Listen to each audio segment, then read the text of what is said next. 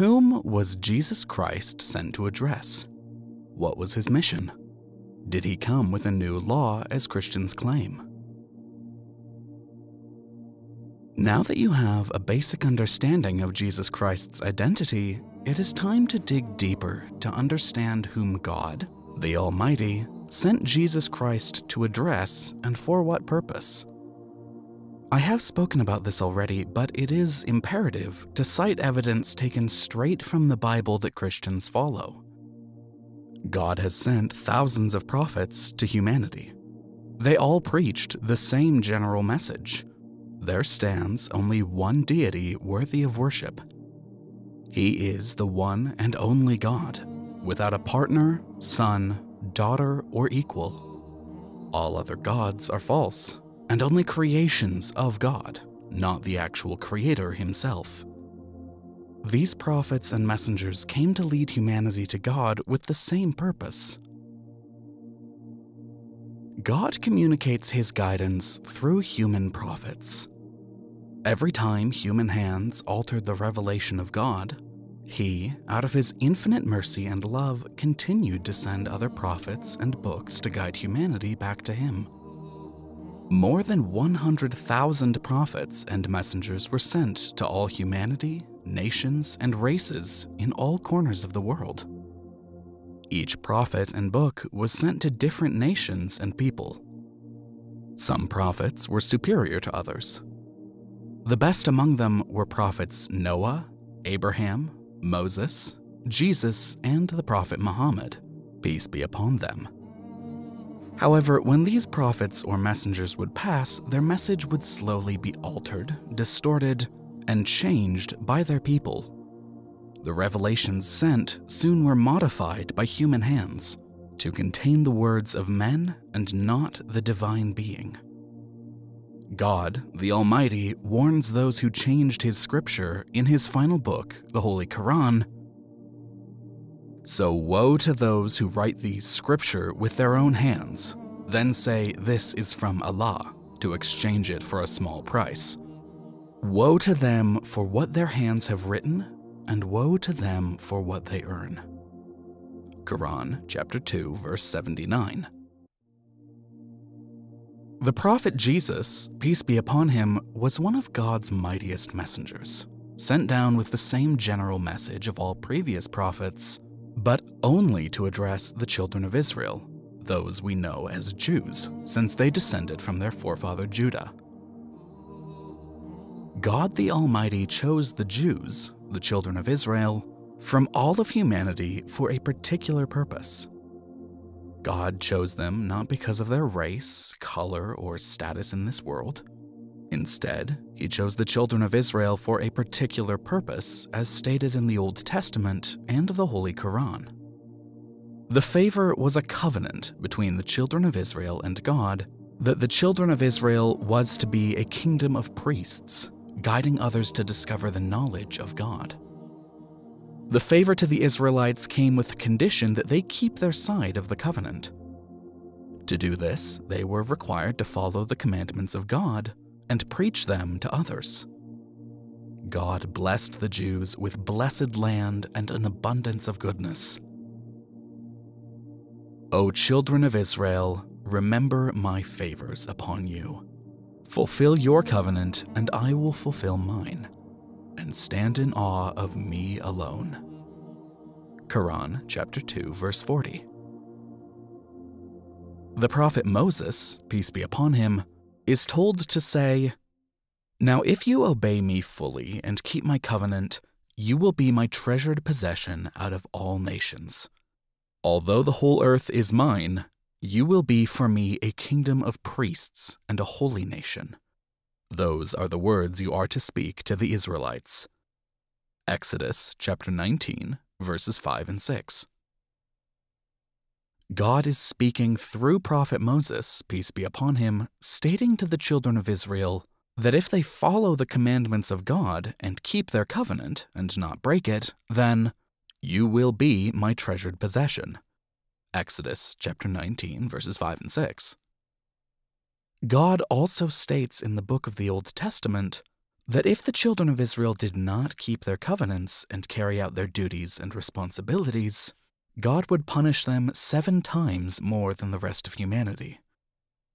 If, after all this, you will not listen to me, I will punish you for your sins 7 times over. Leviticus chapter 26, verse 18. The children of Israel broke their covenant with God to guide people to Him. They turned their religion into a racial faith, thinking God chose them because of their status as His beloved people and a superior race above all others, without any evidence to back up this claim. You have been rebellious against the Lord ever since I have known you.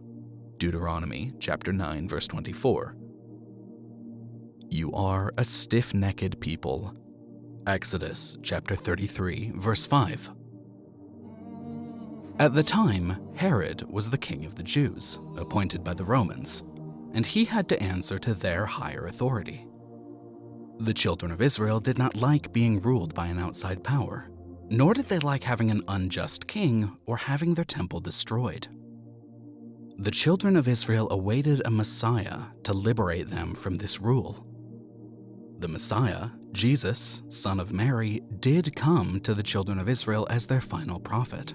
Yet he came because they were veering away from the laws and disobeying the commandments of God. The Old Testament, the New Testament, and the Holy Quran agree that the children of Israel were violating, instead of fulfilling, God's law of commandments. However, since the children of Israel were so detached from God's message, their spirituality was lacking. Hence, they lost their connection with their Creator. They assumed the Messiah would not necessarily be a man of God, and instead be a powerful king. This authoritative figure would bring political rule back to the children of Israel, establishing the kingdom of God in this world, particularly restoring the Temple of Solomon and the status of the Israelites, which strips away the religious implications of the Messiah. Jesus Christ came down for a much more significant reason, one the children of Israel were not expecting. They did not wish to accept this due to their poor spirituality and lack of connection with God. They did not want or expect their Messiah to come down as the religious reformer that he was. They had been so disconnected from the way of life and religion that God had prescribed through many messengers and prophets that they needed a serious wake-up call, another reminder, and another warning. They had turned their lives into empty rituals with no thoughts or meaning behind them, while living materialistic lives of empty luxury. God sent them their final prophet, Jesus, peace be upon him, to remind them of their final chance to fulfill God's commandments. The prophet Jesus, peace be upon him, was the latest in a long line of messengers sent to the Jewish people, the children of Israel, the nation that lived before us. Before God sent prophet Jesus, peace be upon him, to the children of Israel, he had sent the prophets Moses, Aaron, David, Solomon, Elijah, Zechariah, John the Baptist, and more, peace be upon them all. They were all Muslims of Jewish descent. By definition, a Muslim is someone who submits to God. The prophet Jesus, peace be upon him, was sent after Prophet Moses to reform Judaism, reinstate the rule of the divine, and strip away all the innovations introduced after the passing of Prophet Moses, peace be upon him. He did not come to destroy the law of Moses that came before him.